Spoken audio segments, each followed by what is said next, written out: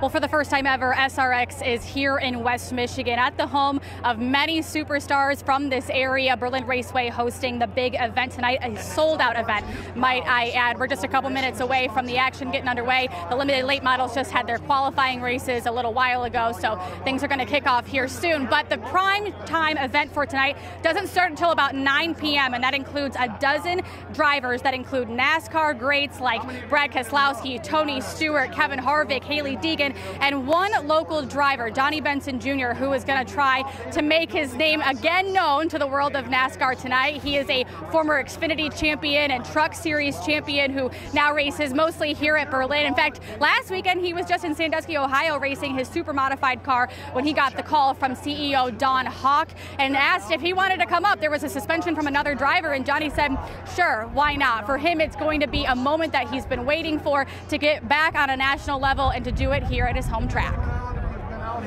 Racing here has always been great at Berlin, for sure, but when an organization like SRX comes and it being on TV and having all the, some of the best guys in the country racing these cars, people like to go see them. I spent a year with them with the pace car, and they just flood to these tracks, and not that often you ever get to see different sports or auto racing, but different series where guys get to run together, and that part's pretty cool.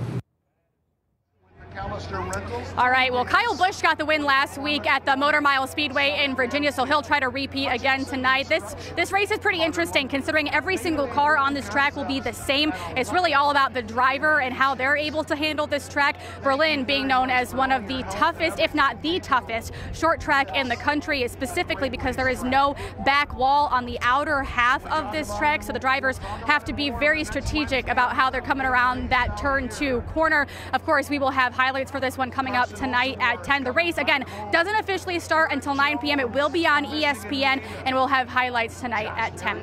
It's all we have for sports right now in Berlin, or at Berlin in Marne. Remy Monahan, Fox 17 News.